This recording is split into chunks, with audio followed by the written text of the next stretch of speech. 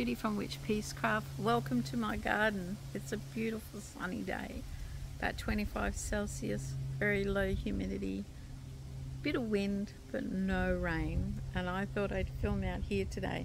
There will be some background noises and I may have to pause the video quite a bit, but let's get started.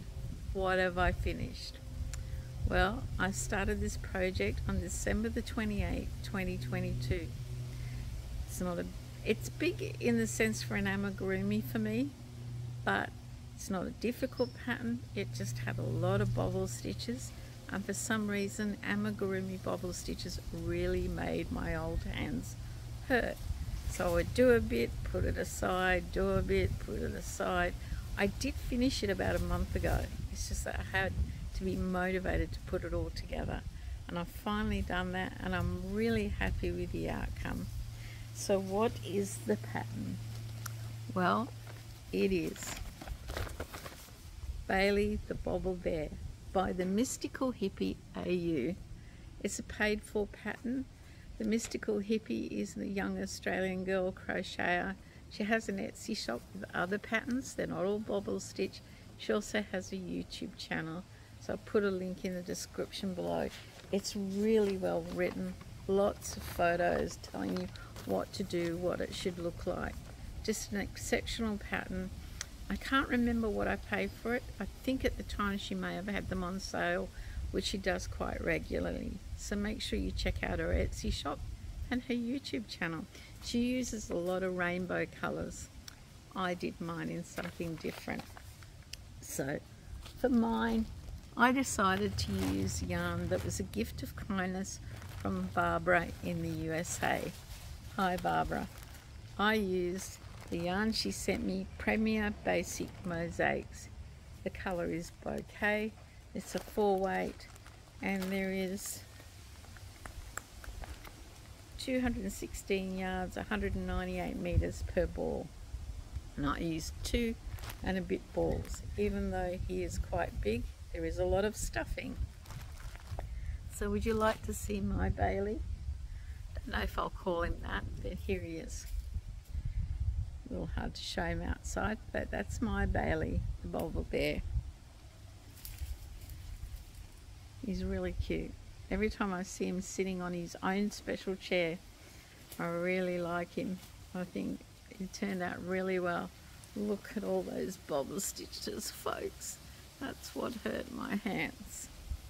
Yes, he has his own special chair. The reason being is there's a small charity shop attached to a church, just a standalone charity shop, and it's near my work. One of the ladies I ran into her last week, they knit and crochet for charity, and she said to me, oh, we haven't had a lot of yarn donated lately. And it's our 3 weeks of winter, as I call it. And I came home and I, on the weekend, did a big clean-up, and I came up with a big bag of yarn to donate, and Thing and I went there to donate it.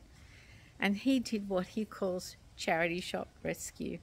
He found something and he rescued it from the charity shop. Here it is, the Bobble Bear's chair. He said he can sit on here for your market stall and show off on the market stall. Put him up there, let people see him. I haven't got him quite positioned right there, but yeah, it's hard outside with the chair. But it is wood, and he only paid $2. So yes, his charity shop rescue. I think I finally have enough shop fittings for my market stall. I hope he doesn't keep buying more. Not that he can at the moment, because yesterday I dropped Thing at the airport. He's now on his way to Spain for 3 months, and we will meet up in September in the UK, which means I won't have a lot of time for crafting. I'll have to pick up the slack. He won't be here with his helping hand to help me out, but I'm sure Reeves will give me a hand. It just means my crafting time is reduced. Now, I have finished another project, and this was another gift of kindness from my friend Iulia. Now, she told me at the time she bought 2, I think it was from a lady on Etsy, but it could have been eBay, I could be wrong. Passion Knit for Lovers of Yarn Animal Toy Kit, and it was a Bilby kit, and I have made this. There are other animals. There's a rabbit, not quite sure, kangaroo, unicorn, teddy, koala. Oh, it's not a rabbit, it's a koala. It's a funny looking koala. They're quite small pictures, but the Bilby is sweet. It came with the yarn, pink and greys, and this colour for the paws.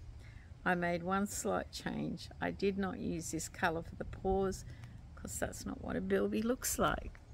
So here's my Bilby, all finished.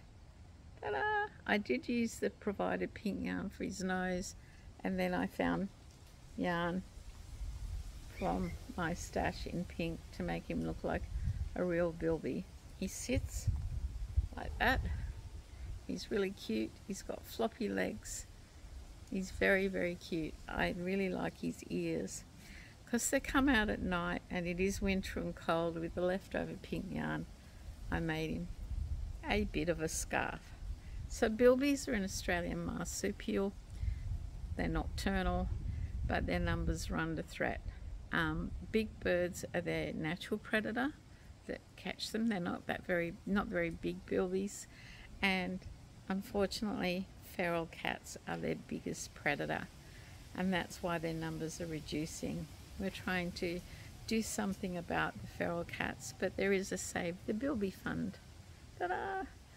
The Save the Bilby Fund, at Easter we're encouraged to buy chocolate Bilbies because 20 cents from every sale goes to Save the Bilby Fund, and Thing is a really big fan of Bilbies. He makes a regular donation monthly to Save the Bilby Fund.